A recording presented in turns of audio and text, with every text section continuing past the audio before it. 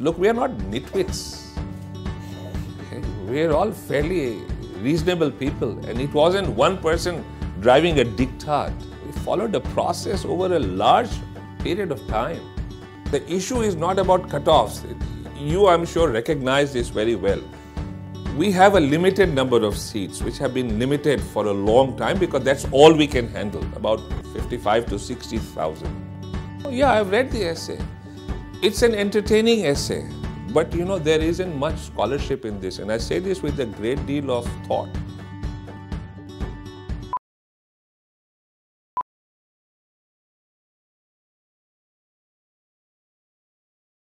So why do you think it was rolled back? Oh, that's a very good question. I honestly don't know. I cannot find, if you followed the debates, the discussions, have you come across a single academic argument which says this is a faulty system? At least I could not. And at one time I went to this TV channel where some of our most vociferous and opponents, critics were present there at this town hall meeting. And I was grilled for more than 1 hour. But I couldn't come across a single academic argument.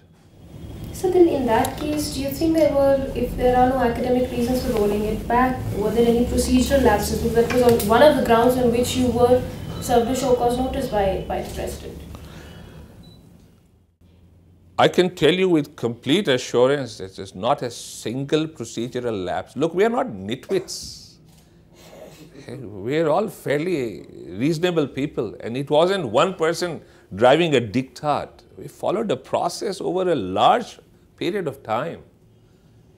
And I can assure you that there is not a single lapse. That is the way I answered in the show cause notice also. The HRD minister in several of her interviews has said that this program did not have the approval of the visitor, which in effect would mean that so many thousands of students would graduate with illegal degrees, and illegal degrees is a term. I honestly do not know what exactly she has said. Look, these are media reports, and maybe you should meet and ask in person. No, she said but as I inferred, I could be wrong, but my inference was that the ordinances, you see, when you create a new program of study, you create ordinances. That is a prescribed statutory provision. And there is a clear-cut court ruling, so that I cite that ruling so that there should be no ambiguity on understanding this.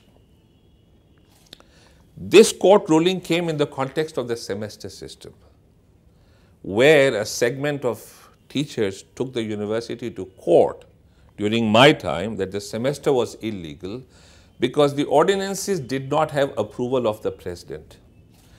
And a division bench of the High Court gave a very clear-cut ruling that an ordinance comes into force the moment the Executive Council approves it. It is in force.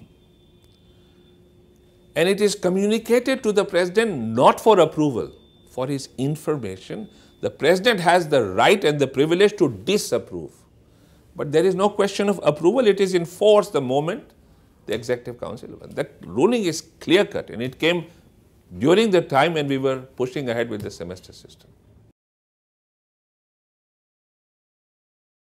One of the most shocking things for us every year are the cut-off marks for DU entrance, which are now touching 100%. What is the value of such cut-off marks? And do you think there is any other, should there be entrance exams as a better option? No matter which way you try this, it's going to torture the student. You try an entrance exam, it's one more exam for the student. It's just not going to be easy. The issue is not about cutoffs. You, I'm sure, recognize this very well. We have a limited number of seats, which have been limited for a long time because that's all we can handle, about 55 to 60,000. And that's the number we can handle. But the number of applicants, particularly after I introduced the 4-year program, it shot up exponentially. The number of applicants just went up phenomenally. And you have just the exact same number of seats. So what do? You have to devise supposedly a fair and transparent system. If you ask me, that's not the way. And I don't want to judge students on the basis of one exam that disables them. That was one of the merits of the 4-year program. You could get into philosophy honors. Everybody was into an honors system, but you didn't have to take an honors degree. You could get out at 2 years, 3 years, or 4 years. But while you're pursuing philosophy, you had the freedom to do chemistry as a minor. And that minor was strong enough to get you into the master's program. Only if you wanted. There was no compulsion. You could split your credits for the minor into other disciplines. There was no compulsion. So there was a greater chance for a student who hadn't managed to get a major of his choice to get a minor, and a strong enough minor to do a master's in it. That was one of the big advantages of that system.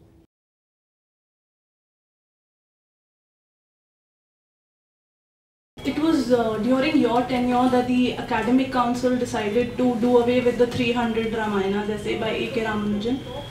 What is your personal view on that decision? Let me tell you something. We were directed by the Supreme Court to place it before the Academic Council. It wasn't my decision. The Supreme Court told us to take it to the Academic Council. And we took it to the Academic Council, and they deliberated for 8-9 hours on the matter.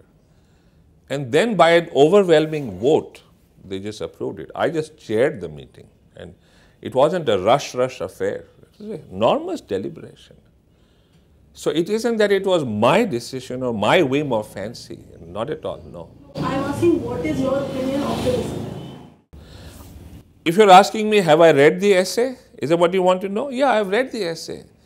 It's an entertaining essay, but there isn't much scholarship in this, and I say this with a great deal of thought.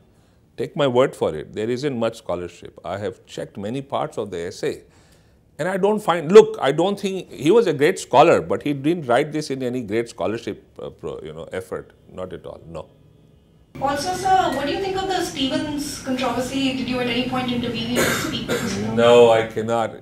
See, one of my predecessors told me that the University of Delhi is very much like the government of India, like the way India is run. So we have colleges, they're more or less like our states, they're autonomous, they have their own governing body and they're governed through the governing body.